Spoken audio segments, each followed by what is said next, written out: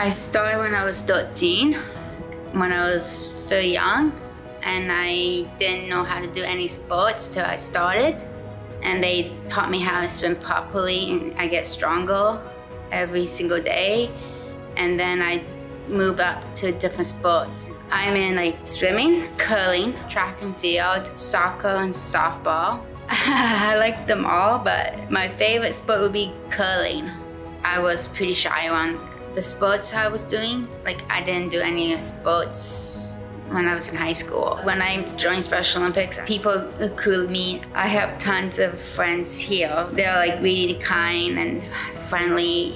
I'm more proud of, like, because I can hang out with my friends and be who I am. I feel strong and confident and proud of myself. In the pandemic, it was hard and I could not see all my friends. Makes me like a little sad inside, and like I want this thing to be over. I'm glad I'm back in session, hang out with my friends and go back to my sports.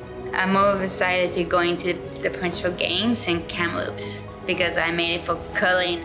I cheer for myself, like up and down, like I've been like shocked. Like I got accepted. I was shocked and proud. Thank you for the supporting for Special Olympics. We appreciate it. Like we hope we meet you guys soon.